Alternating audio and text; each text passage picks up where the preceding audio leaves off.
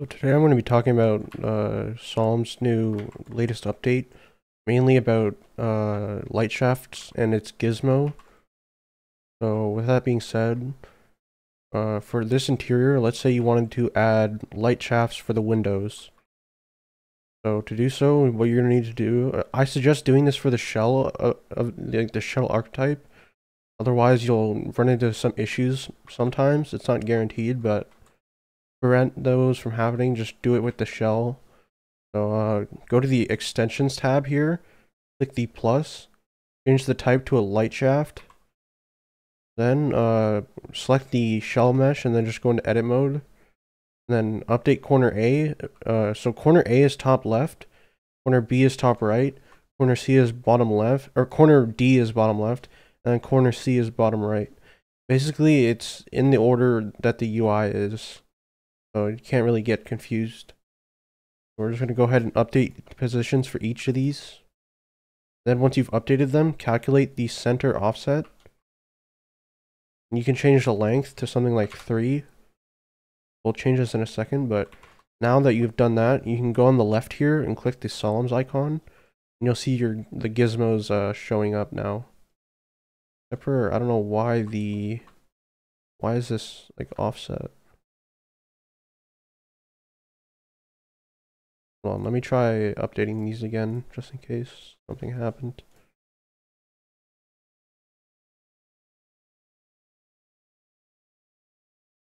I don't know why it's doing that, but let me just reposition it.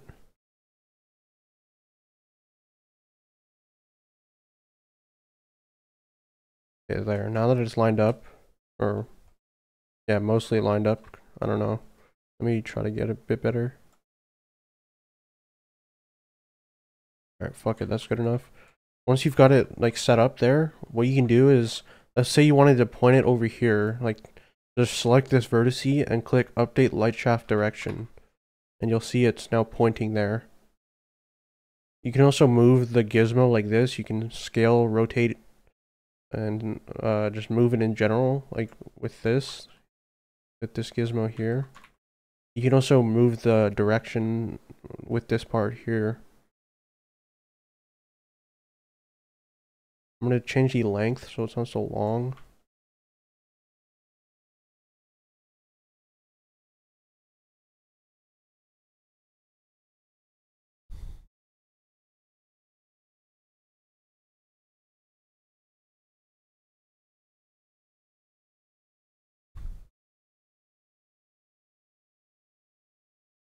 I'm also just going to rename the extension real quick. And then now with the settings. So for the density type, this is just the like how it'll look in game, kind of like the style, I guess. At the end of the video, I'll make like a short segment that'll cover each of these, just so you can see as reference what each of these look like. But for now, we're just going to go with quadratic gradient. Leave it as the shaft volume type. If you want, you can also turn on scale by sun intensity. I usually use that. And we can just change the color to something like yellow. The intensity is obviously how bright it'll be. I'll just change this to like 8 so you'll be able to easily see it. For the flags, I usually use 36 as default, but you can additionally use 99, which will only show the light shaft if the sun is shining on it. So, oh wait, that's flashiness. I meant to set that for the flags. Then these you can just ignore, really. You don't really need to use those. Actually, you only need to use these if you don't use scale by sun intensity, I believe. Now we're just going to set the softness to like 0.5. And then that's pretty much it for this one. Then we're just going to duplicate it by pressing Shift D with the extension selected. You can just move this over. Then I'm just going to update the corners for this duplicated one.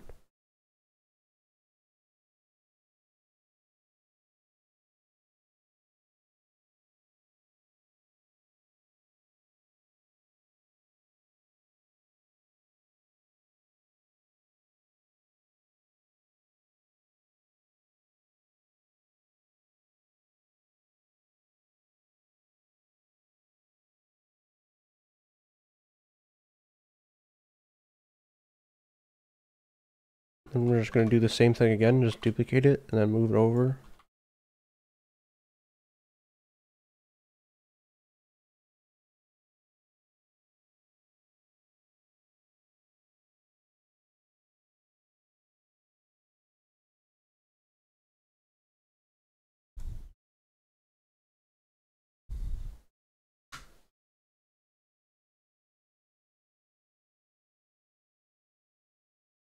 Now that you've got it like how you want it set up, you can just go ahead and export your Y-type XML.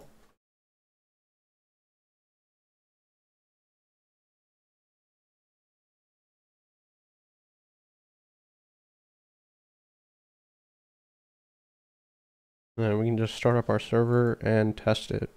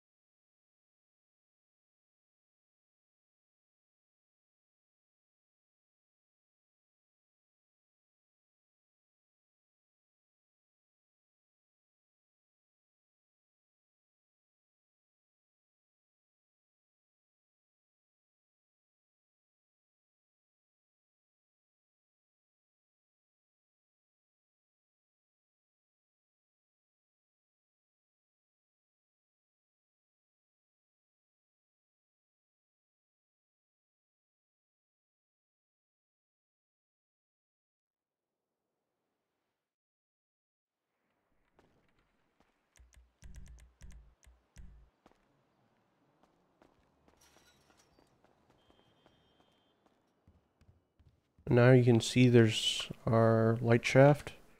Let's change the time of day so it's easier to see. Not sure why it's like pink almost, or like purple, but maybe my time cycle.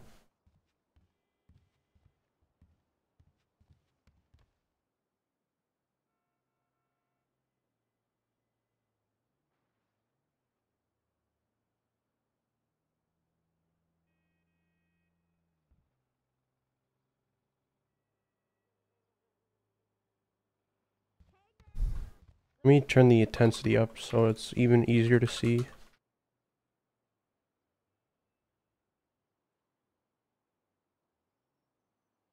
Okay, but now what we're gonna do is we're gonna actually first I'm just gonna turn it up so you can see the actually I'm gonna reset the colors to 0 or like default.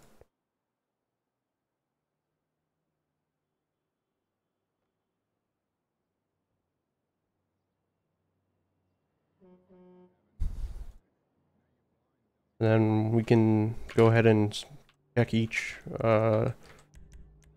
light shaft type so you can see what each looks like.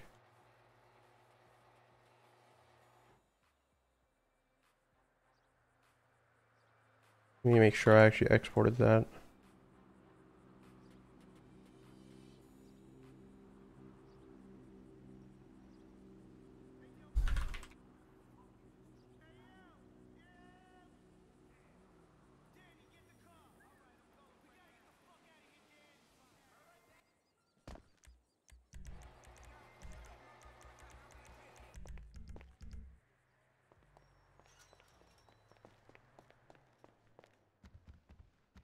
But yeah, now you can see the quadratic gradient. It's like obviously a gradient, but yeah, so now we can test each version.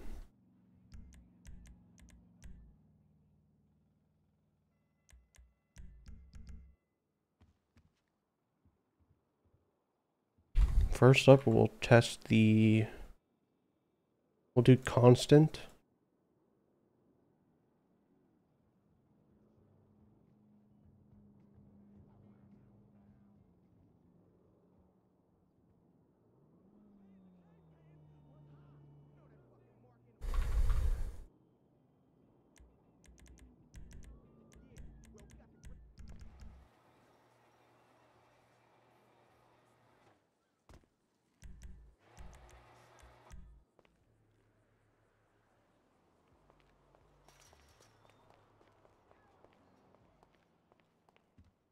This is what constant looks like. It's obviously a lot brighter because it's you can see it like cut off right away where it ends. I guess this would be, I don't know, not too useful honestly in my opinion. But it could obviously have its uses. You've done it right. So now we'll do soft.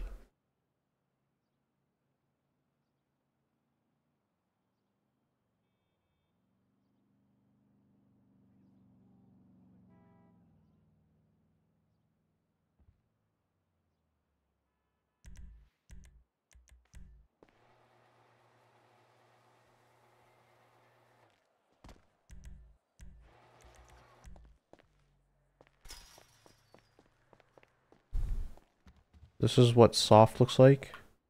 I think the edges are more like smooth, but it's also still pretty like defined, I guess.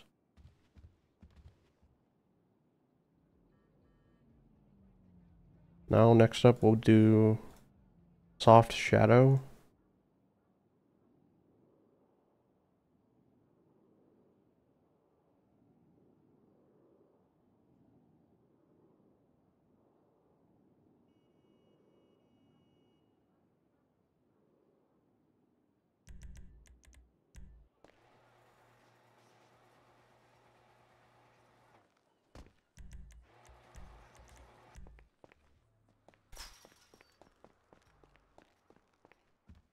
Here's what soft shadow looks like. Looks kind of buggy, honestly. It doesn't look good at all. Might have to do with the wrong flags being used. I don't know. Let's try changing the time of day for this one. Nah, this one doesn't look good at all. Okay, next up we have soft shadow HD.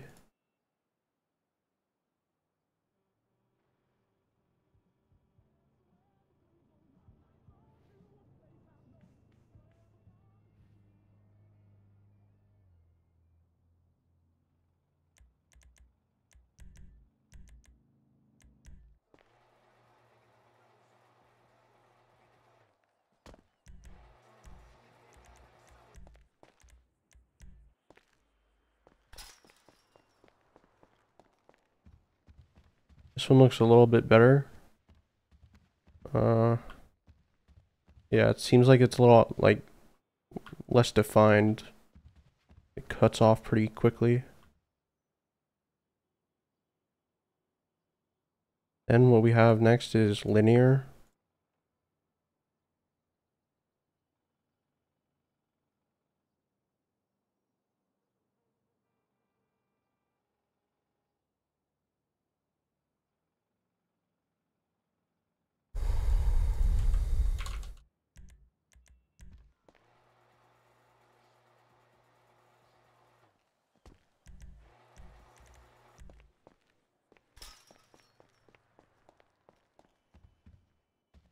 And here's what linear looks like.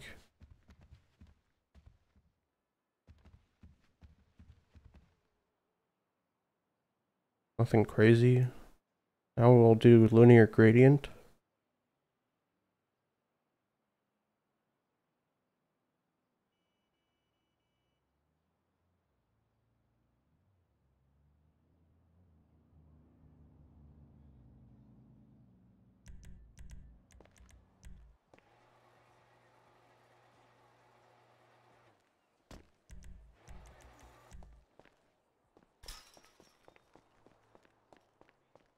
Here's what linear gradient looks like.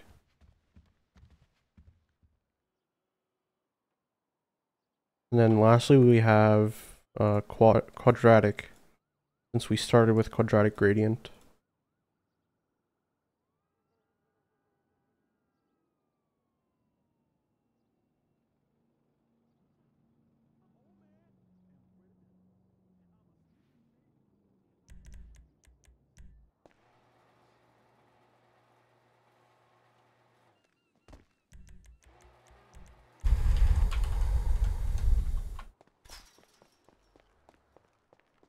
And here's what quadratic looks like. Yeah, I hope this video helps you out, and let me know in the comments if you have any suggestions for more tutorials.